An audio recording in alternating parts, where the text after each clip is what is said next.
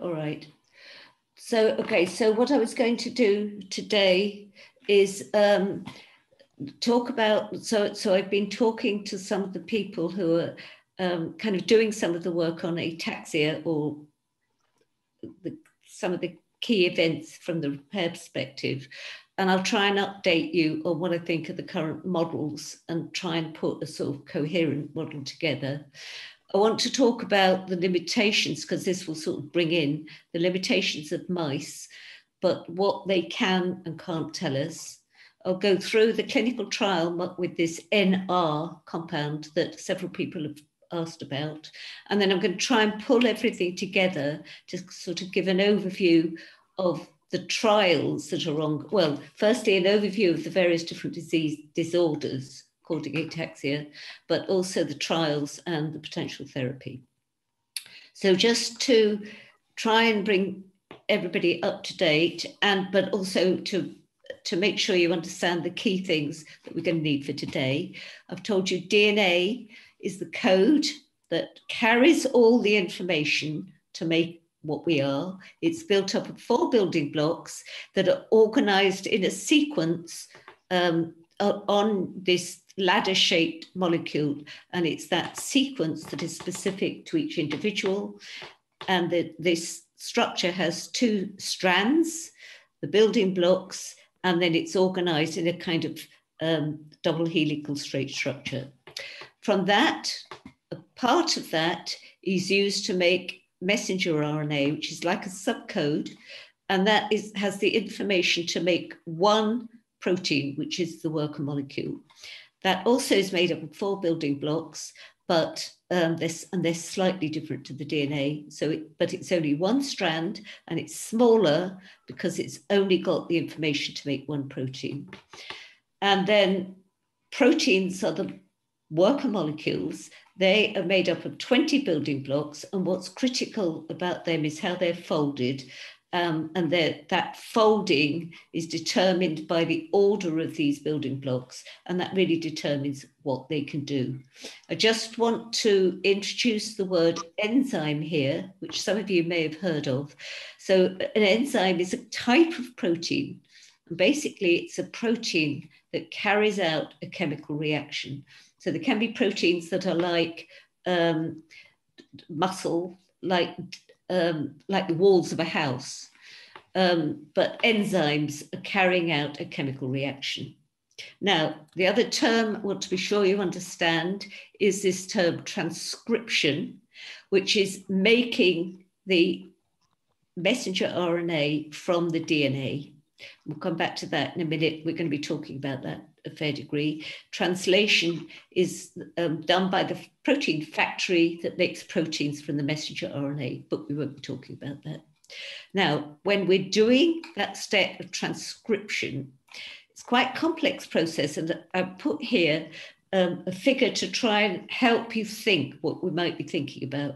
This is the double helix, and it's got to be kind of unwound locally to be able to make this messenger RNA. And basically, and this really at this point is called pre-RNA, and it's an RNA copy of one of these DNA strands. And basically, you add the building blocks on here. So you're starting at this end. These have all had the building blocks added, and you're adding building blocks on here, depending upon the building blocks there. And because there are certain pairing priorities here, this sequence here will reflect that sequence there. And what I also want to bring out here is that this requires opening up, because you've got to get all this machinery in here. But also, we'll come back to this, as you open that up, you get sort of stress forming here. You think about a piece of wire that as you try to unravel a piece of wire, it causes tangles or stresses down here. And we're going to talk about some of the stresses as you need to open this molecule up. So that's the background. So these are Purkinje cells. Now remember, it's the cerebellum in the brain, which is deteriorating in AT individuals, and particularly the Purkinje cells. These are Purkinje cells. They're big, large cells. This is the major part of the cell, but then it's got all these branching structures. But the important thing is that they're very large cells, and particularly the nucleus, which is down here, is very large. And that is because the DNA is open, because it's doing a lot of transcription, just like I just showed you. So a critical thing about these Purkinje cells is they're very transcriptionally active, and we'll come back to that. I told you our DNA gets constantly damaged, so this is really that ladder-shaped structure. You get lots of different damages, and an important agent doing that are called reactive oxygen species, and these are emitted by the mitochondria. There are lots of different damages into the building blocks, but we've particularly talked about a damage to one of these strands, which is called a single strand break, or a damage to two of the strands, which is called a double strand break. And this is the lesion, a double strand break, that activates ATM, that ATM is responding to. Aprataxin is aprataxin is a backup pathway for repairing either this type of break or this type of break. Basically, you could think of it like trying to glue these ends together, but the glue gets onto the ends, but they don't get stuck together. And how many times have all of us have done that? And it's a major problem to try and get rid of that glue. And that's what aprataxin helps trying to do. Aprataxin will work both here and here. And because single strand breaks are more common than double strand breaks, aprataxin is probably more working here. And then just thinking about what ATM does, and you're not really going to need to understand very much of this for this talk, but I just thought I'd just remind you quickly, it's activated at a double strand break. And I likened it's not the doctor, it's not helping with the repair. Aprataxin is, but ATM isn't. It's more like a policeman transmitting signals, masterminding, regulating what happens at a double strand break. And it does this by adding a little chemical group that is represented here by this P to certain proteins. And there's about 100 different proteins that it could change. And what that does is change the folding, how these amino acids interact in a protein. And that can make it change its function. So it can influence the function of a range of proteins. This is quite a dramatic change. Sometimes it might just happen very locally here, but it can have profound influences, including making this protein get degraded, get lost, be removed. So ATM is not repair protein, it's a policeman regulating a response by sending signals. So, and for that reason, it's got quite a broad impact. Now, these functions at a double strand break explain many of the features of AT, the sensitivity to radiation, the immunodeficiency, the cancer predisposition. I've been through these previously, and I'm not going to go through those now. But what it doesn't do is explain the progressive ataxia. And what we know is that there are patients with abnormalities in double strand break repair, and they display small heads, and it's this called microcephaly, and it's this forebrain part that is defective in these patients, but they don't show progressive ataxia. And in progressive ataxia is caused much more by the cerebellum and Purkinje cells especially, which you can see is a completely different area of the brain. And in fact, patients with single strand break repair defects much more frequently have progressive ataxia. But the conundrum is that ATM is not activated by a single strand break, and I don't think by and large it's participating in the repair, though there might be a caveat to that, which I'll come to. Now, this is complex, but the message is very simple. This is a single strand break, and these are two pathways that can deal with the repair of that break. We're not going to go through that. What I wanted you to see, though, is that here are 6 key players in the repair of these single-strand breaks, and 4 of these 6 can cause progressive ataxia. And this is aprotaxin, AOA1. We're going to talk about a little bit about this one here, which is called XCAN1, and this one here, which is causing AOA, called AOA XRCC1. These are all quite a lot more rare than AT. So I've now got to kind of slightly retract what I was telling you, in that I've said our DNA is a long linear molecule, or at least it can be divided into chromosomes. But actually, it's not really completely linear. It gets itself into great big knots. And this is an electromicrograph of a DNA molecule, and it's sort of drawn out here. And you can see there's these knots forming. And for that process of transcription, it has to get unknotted. And there's also, I mentioned, when there's transcription, you can get this stress behind the bit that's not opened up. And that has to get de-stressed as well. Now, I sail, and I can tell you, ropes, bits of string, and I'm sure DNA just can get itself into great knots like you wouldn't believe. And I sailed on Sunday, and we had trouble with knotting ropes. But unlike the ropes that I have to deal with, the cell has enzymes. So that's a worker molecule that does a chemical reaction, and they're called topoisomerases that can cut the DNA, unknot it, and seal it back up again. And the process goes something like this. This is 2 DNA molecules, and that you can think of them as being sort of knotted up here somewhere.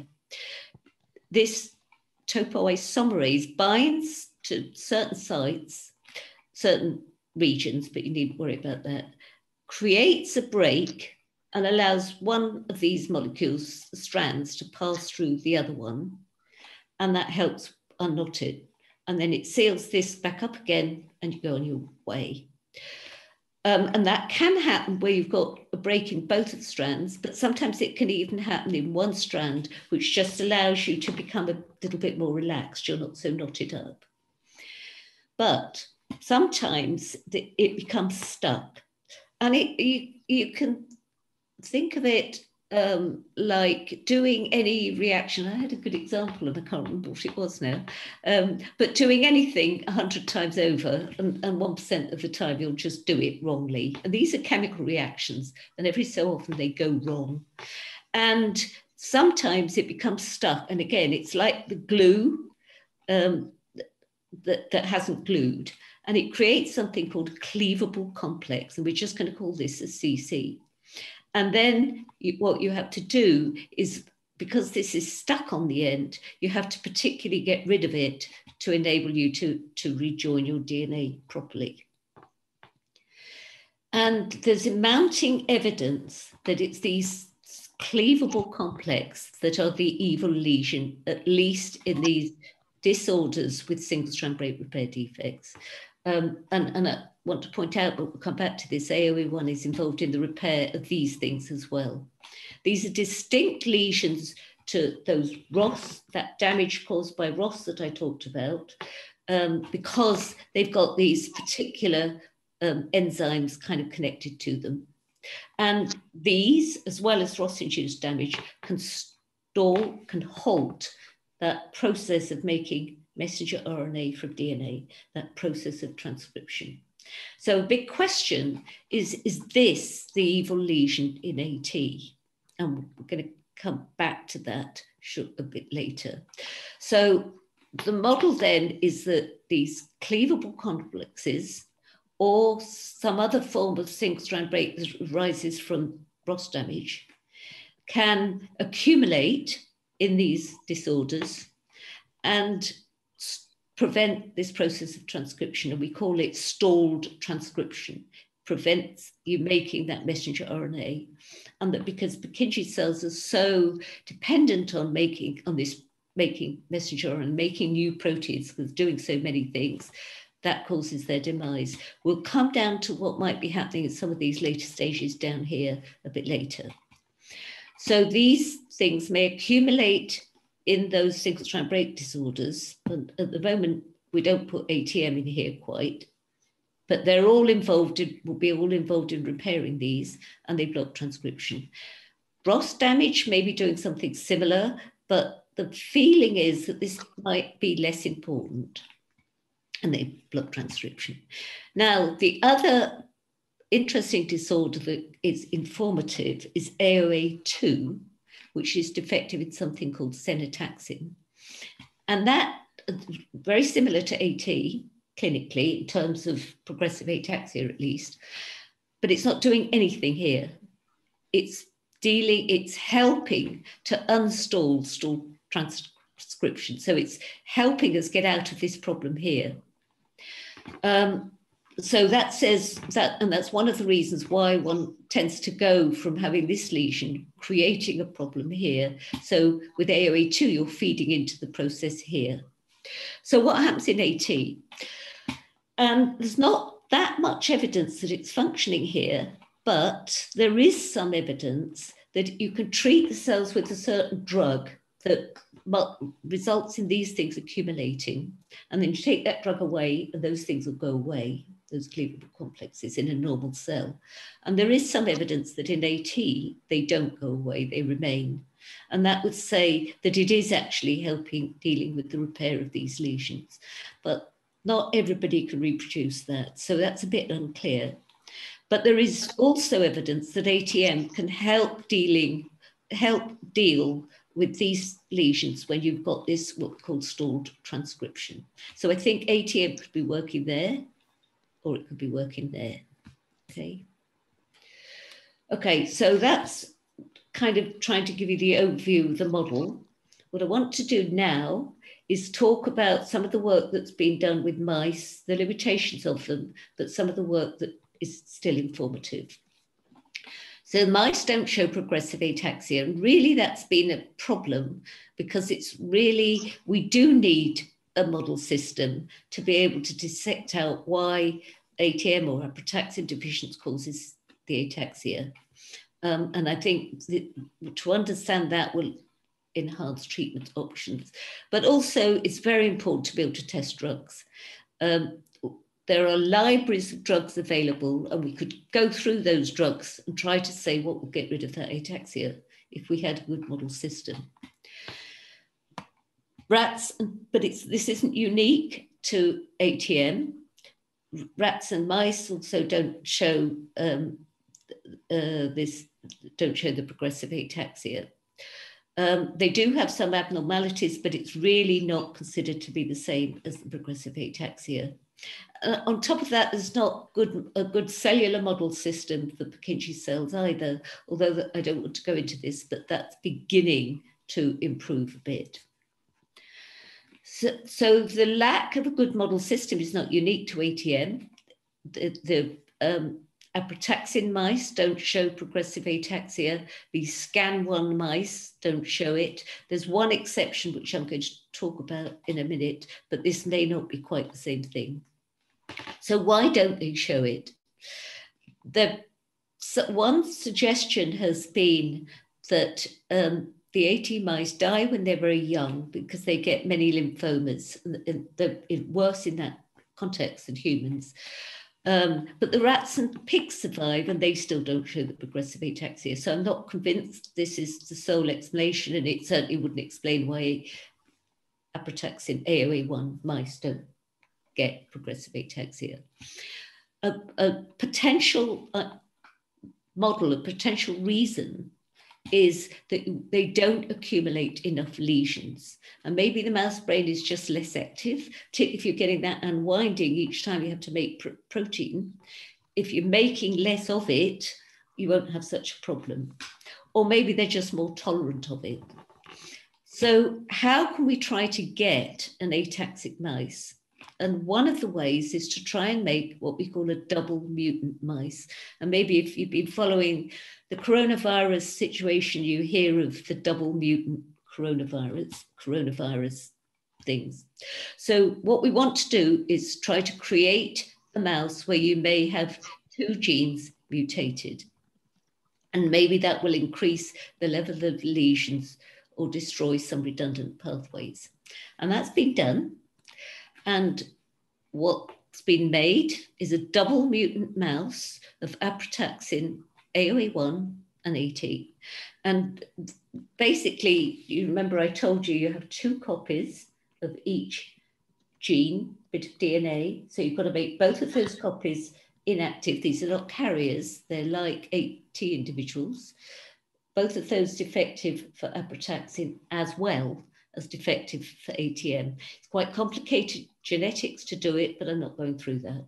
So we've got a mouse that lacks both of these, and that mouse shows progressive ataxia.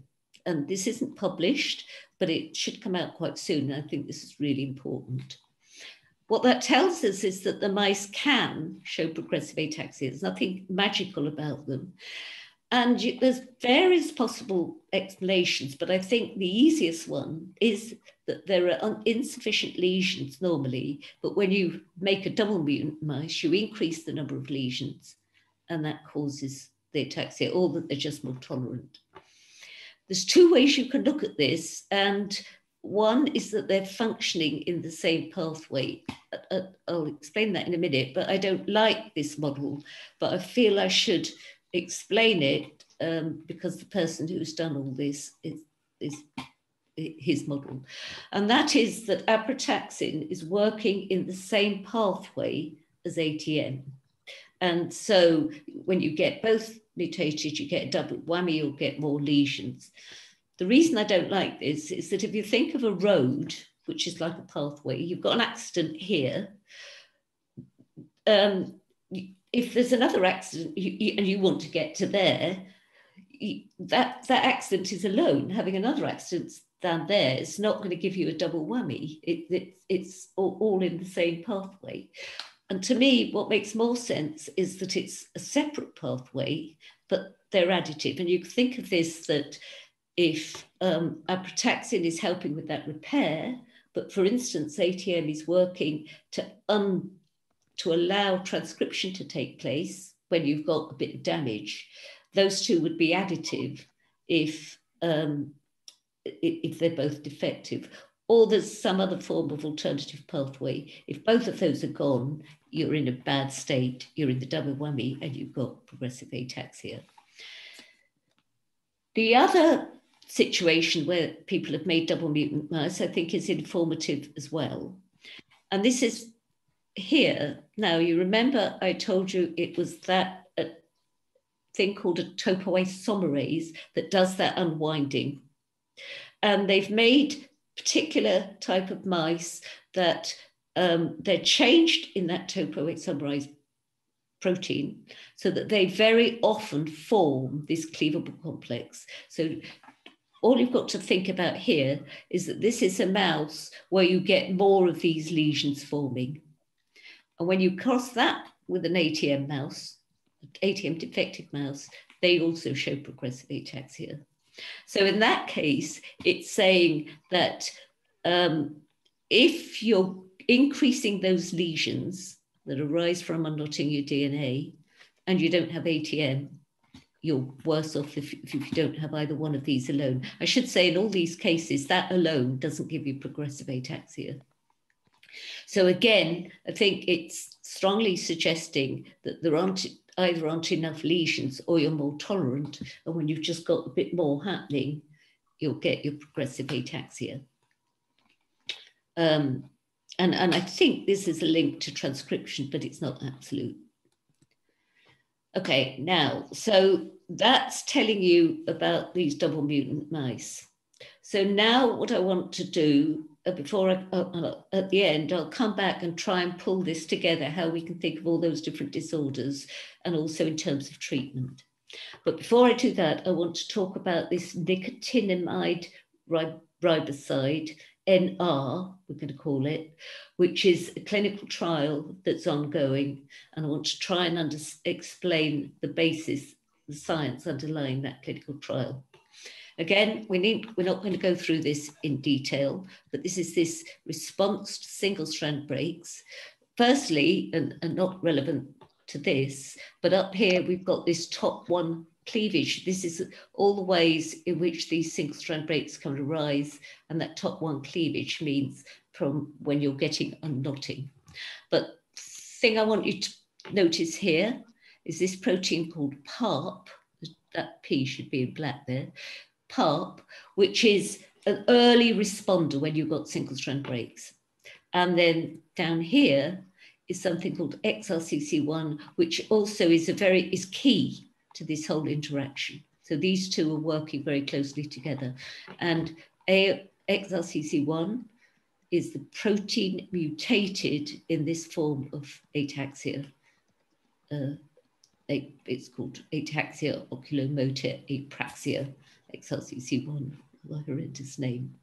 Okay, so just remember these two. That's all you need to take home from this slide. So this trial is based, or the underlying science of this is based on an entirely different model for progressive ataxia. So I'm going to try and explain the rationale and then the evidence for it. And that part one is the early responder to single-strand breaks. It gets on there very, very early.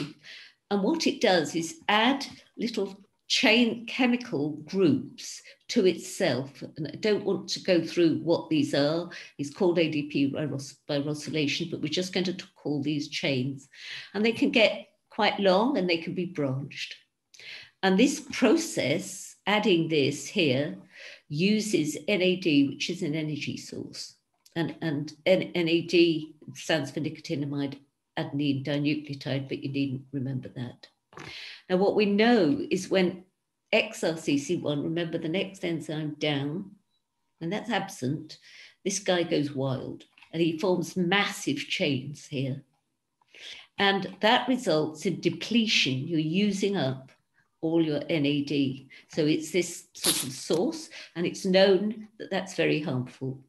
It affects the mitochondria. It's believed, and there's evidence that it causes neuronal abnormalities, and it's believed it might cause ataxia, just using up this NAD. And what NR does is allows NAD to be restored. So it gives you back your NAD. So the rationale here is that it's the NAD depletion, using it all up, because this guy's gone wild, that causes ataxia. And now we'll go through what has been done, and the rationale is that this will also relieve AT, the ataxia in AT. Now, XRCC1, which I told you is the next protein down from part one, is central to single-strand break repair, but it's lethal. It's essential. It's really, I mean, if you can't deal with single-strand breaks at all, you won't survive. But this AOA XRCC1 is a disorder with leaky mutations in XRCC1. Remember, these mean mutations that aren't completely inactivating the protein, very similar to AT variant. And they're mild. I think there's only a few patients of these. I think the first patient was a 41-year-old lady who was identified with ataxia. So these are not null mutations. Now, so you can't make XRCC1 null mice, but what they've managed to do is a very clever trick, is to allow XRCC1 to become inactivated after birth in the mice, which means all the stages of embryogenesis can take place, and specifically in the brain. So the rest of the mouse will all have XRCC1, just the brain is missing. And when this happens, these mice develop ataxia. And what they could see that in this situation, this part one went wild. It was what we call hyperactivated. And what they were able to show is that this protein is restraining PARP. It's stopping adding all those chains on. And they were able to inhibit PARP, and there's very good drugs that will do this.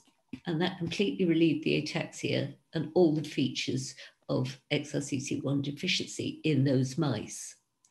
And that almost certainly due to NAD depletion. And when I think they also added that NR drug, and that did the same thing. It relieved all those features. So the question is this going to relieve the features in the patients? And the group who've told me, who've done this work, and I talked to, feel that it probably won't. And what they think is that when you don't have any XRCC1, there's two things going on. You've got breaks induced by ROS, which lead to loss, because heart goes wild. You get loss of this NAD, and that will cause ataxia in the mice. But this is a very unusual situation where you really don't have any XRCC1. And at the same time, you might also be getting accumulating cleavable complexes, and that can lead to ataxia, but it's not leading to ataxia in the brain, in the mice, because the mice don't show that exactly the same ataxia. So they feel that is not the major feature that's happening in humans. And they feel that this may be caused by the accumulation of these cleavable complexes rather than by depleting, using up your NAD. But they don't know that for sure. There was a study from this group called Wilbur, and they've focused on using this drug, and they've used that in 80 mice. And they were saying that this drug can relieve the features of 18 null mice. They removed the neurological abnormalities, but remember, the mice don't show progressive ataxia, so we don't know what's happening to that. They can restore the high ROS levels that we see in these mice and some abnormal mitochondrial damage. They found those rampant chains, well, not rampant, but they did find some chains due to that PARP hyperactivation, and then I'll relieve that in the mice. But there's controversy, and others haven't found that you get this NAD depletion in 80 mice. And there's no evidence actually to suggest why that would happen, because ATM doesn't function downstream around the area where PARP is. XRCC1 certainly does, but XRCC80 doesn't. And I don't think AOA1 would necessarily do this either.